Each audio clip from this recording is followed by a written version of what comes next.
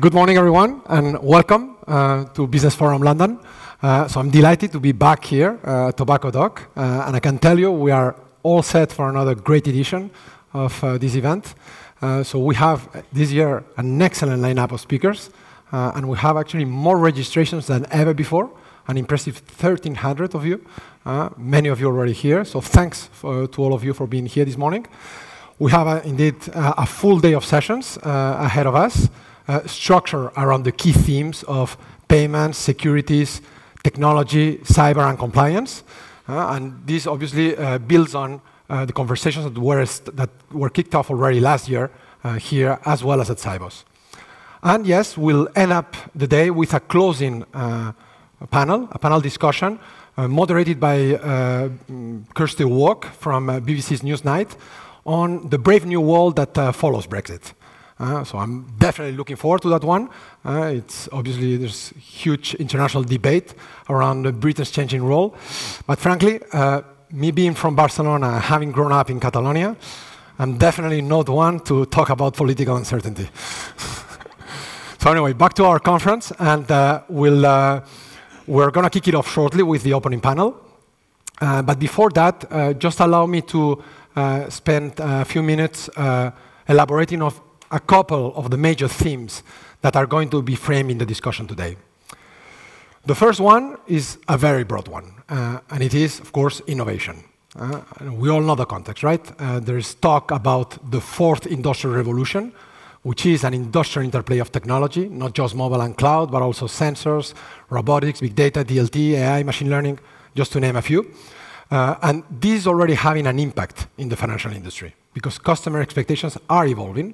Businesses expect from financial services the same kind of experience, choice, and service integrations that they get in the daily lives from the so-called GAFAs, the Google, Amazon, Facebook, and Apple.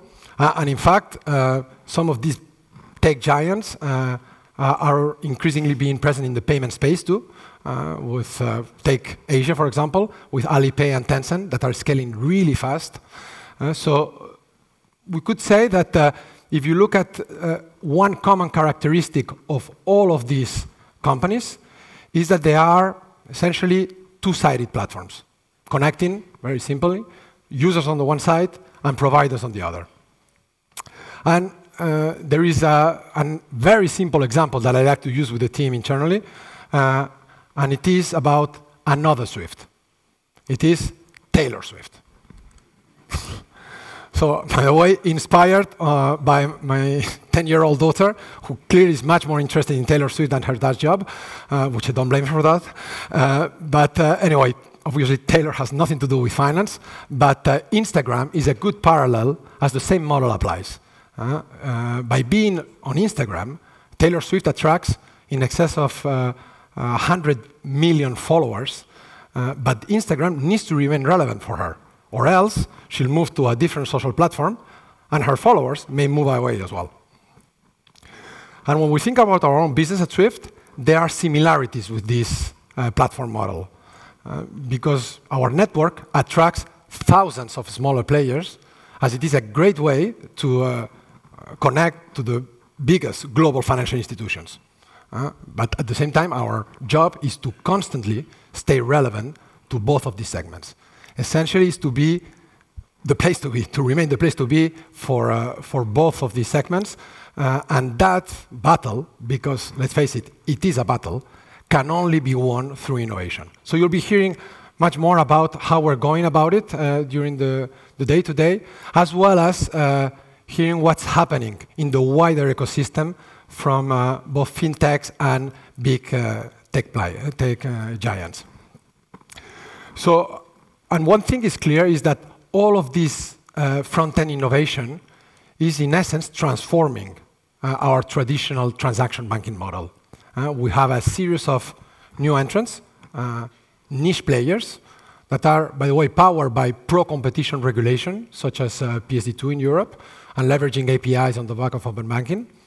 And essentially, these new entrants are kind of salami slicing the payments value chain, and it creates, obviously, a whole set of new competitors, as well as potential new partners.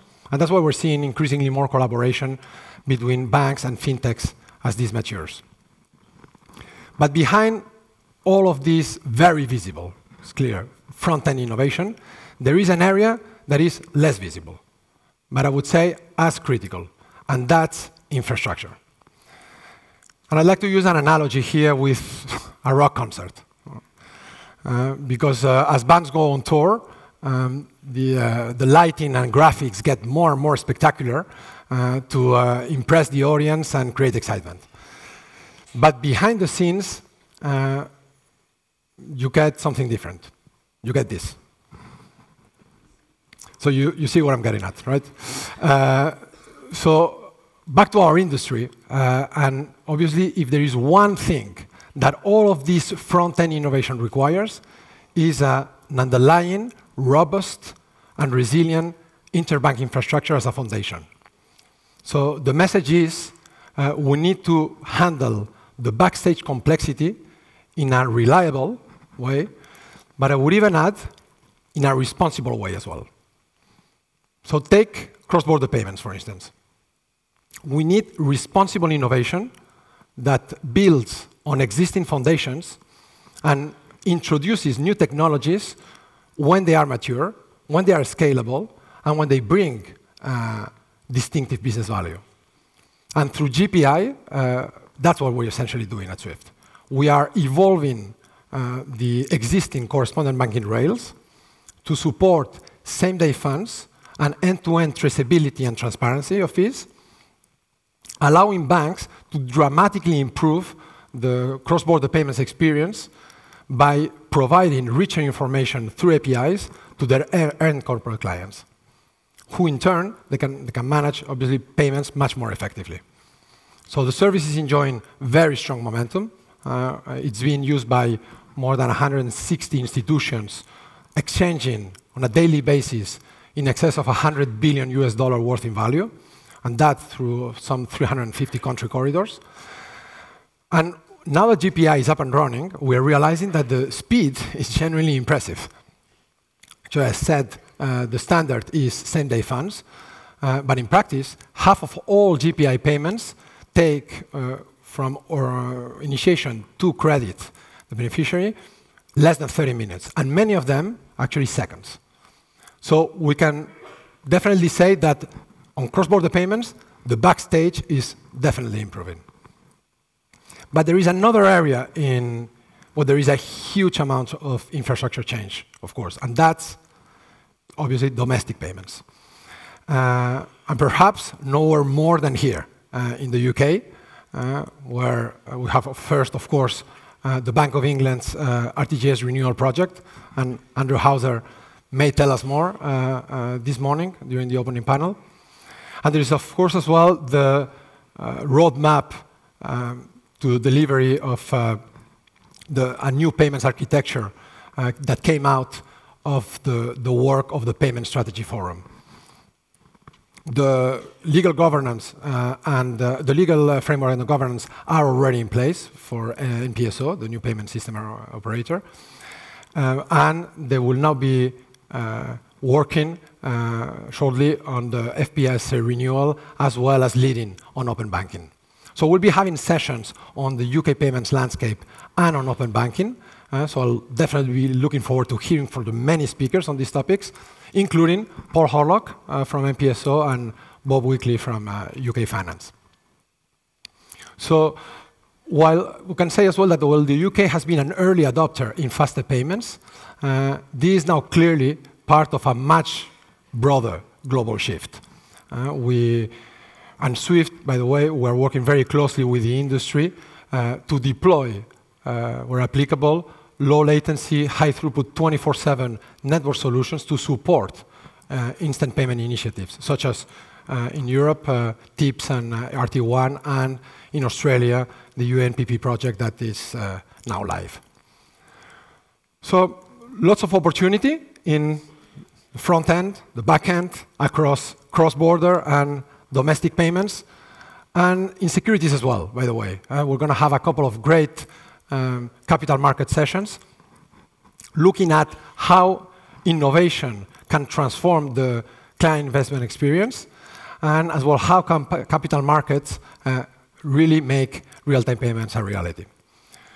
So a lot of innovation happening, but actually we can also say that the digital age is probably more than ever the age of risk management, which is the second theme of the day. And there are many challenges that need to be overcome, such as, for example, data protection. I mean, this guy is clearly the face of the crisis, as safeguarding data is obviously paramount. But we also have geopolitics, particularly now with Cold War tensions being back on the headlines. And there are also the emergence of some new interesting social phenomena, such as, yes, fake news. But if you think about it, it's not as new as we think it is. You could even say that what goes around comes around.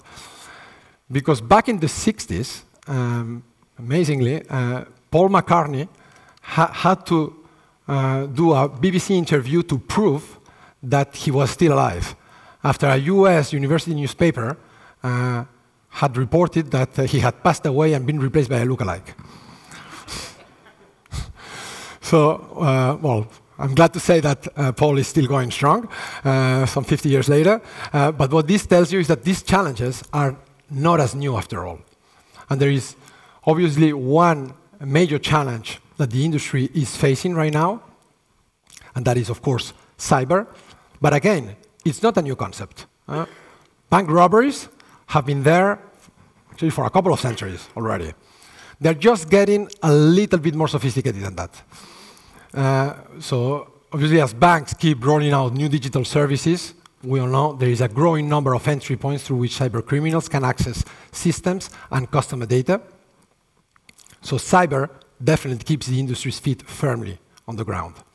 And as far as SWIFT and our global community is concerned, obviously we are now 2 years on since the introduction of the customer security program. And clearly we're seeing genuine progress, as well as, by the way, evidence that some of the attacks have been stopped in their tracks. So by the end of last year, 89% of our 11,000 users have attested their level of compliance with the set of mandatory controls that we introduced in the program. That represents, by the way, 99% of the total volumes. And that creates also, as well, a whole new set of data for counterparty risk management. So great progress on that front, but to borrow from our CEO, Gottfried, in cyber, only the paranoid survive. And you need to be prepared for the worst. And the worst in cyber is that you or one of your counterparts is compromised. And that's the whole area of fraud detection and prevention. We're helping the industry on that front, of course, with new tools. The recent one, the Payments Control Service, which is essentially generating real-time alerts as payments go through the SWIFT network. But there is there is a huge amount of innovation going on as well.